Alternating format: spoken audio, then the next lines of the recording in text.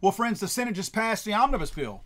The Omnibus bill that we've been talking about with 12 anti-gun measures in it. 12 measures that are going to expand the ATF to well beyond reasonable limits.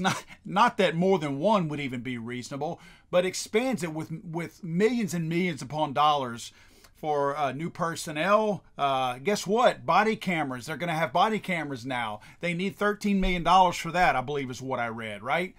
Like that's going to change anything. This is one of the worst spending bills I've ever seen. And you know why it's getting rammed through so fast? Don't pick a side for political party, because the Democrats and Republicans are all the same. I think 19 Republicans have passed this thing in the Senate, which is going to the House, by the way, for a quick vote. Probably by the end of the day today. For sure tomorrow, but probably today, because they all want to go home. That's the reason why. They want to go home for the holidays. Now, they could easily do a continuing resolution, which what that would do is extend the current budget for the year 2022 up until next year, where finally, when there is a change in the House is where the spending needs to originate, right? So that's where they can make some changes and get rid of a lot of this garbage out there. But no, the Republicans don't want that kind of responsibility. The Republicans have always run from their own responsibility when it came from the Second Amendment. So they're allowing this to be passed so that they don't have to make the tough decisions and support the Second Amendment in 2023 in Congress. That's what we have representing us, guys. Guys, I'm going to tell you something. There are gazillions of dollars in here of misspent money for gender equality. Ukraine gets $40 million more dollars, whatever it is. It's whatever Ukraine asks for, they get. They're outlawing any kind of structure to be built on the southern border that would keep somebody from coming in free. I don't understand how our Republican leadership, not to mention Democrats who might actually care about this country, can allow this to pass. I don't understand that. Let me explain something to you guys. And I'm going to say this unapologetically. If any of you are offended by this, stop watching my videos, unsubscribe from my channel, never ever come across me again. Let our paths never meet.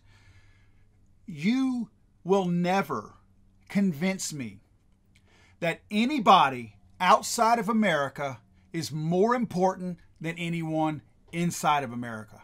You will never try to guilt me, or you will never be successful at guilting me into thinking less for my family's future and America's future than anybody outside the borders. Yes, America first. I could give two rips about anyone in Ukraine as long as my family and my countrymen are suffering. I don't give a rip what anybody thinks about that.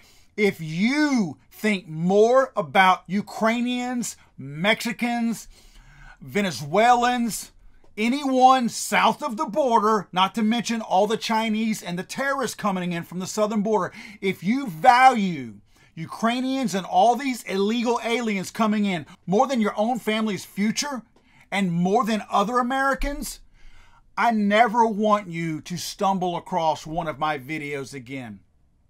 Because I will always put my family and my countrymen first. And members of the Senate and soon to be members of Congress, because they're going to pass this, we need to remember this. This is hideous. All so that they can go home and spend extra time with their families, because they have all the protections they need, and they have these lifelong pensions and these lifelong paychecks that set their families up forever. We are the working class. We are the ones who are suffering here.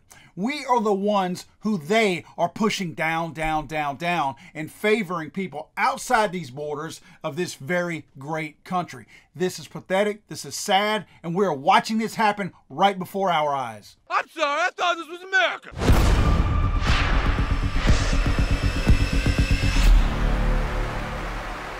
He's so